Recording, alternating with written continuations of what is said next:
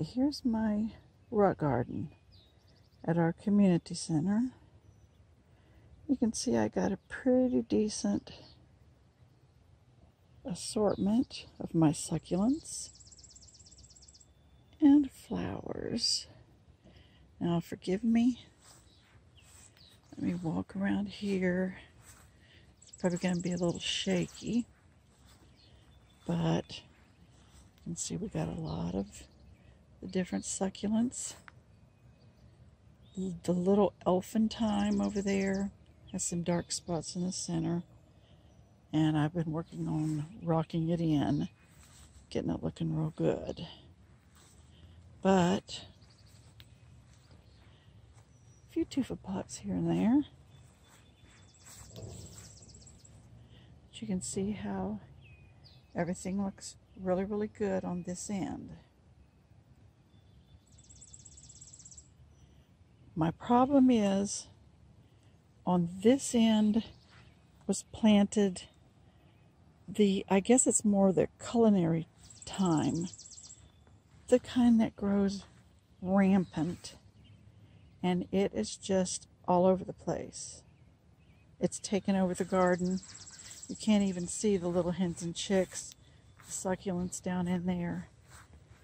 And I am just curious if anybody has any solution for what I can do.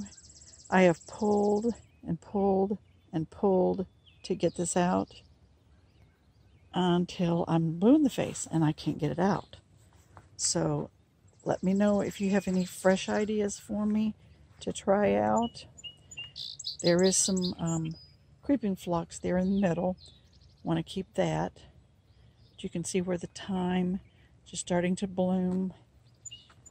It's getting down in here, and I keep pulling out little sprigs all along the rest of the garden. I've got to get rid of it before it takes over. So let me know what you think I might be able to do so that I can have a rock garden like it's supposed to be. Let me kind of step back and try to give you a pan shot. This L is fine. That L shape down there, oops, sorry, it's hidden by the picnic table, is just all thyme. A couple big Hypertufa pots here. Another one over there. But help me to figure out what I can do.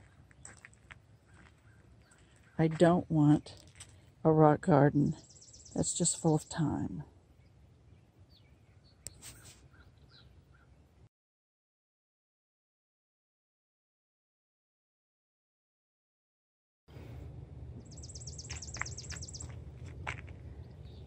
Here's the end of the garden that had all the thyme in it, and I have finished pulling as much as I can this morning without getting completely exhausted. Added a few rocks, so it is an improvement.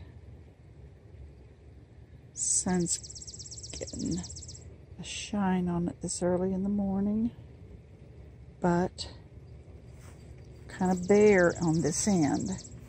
But I got a lot of rock.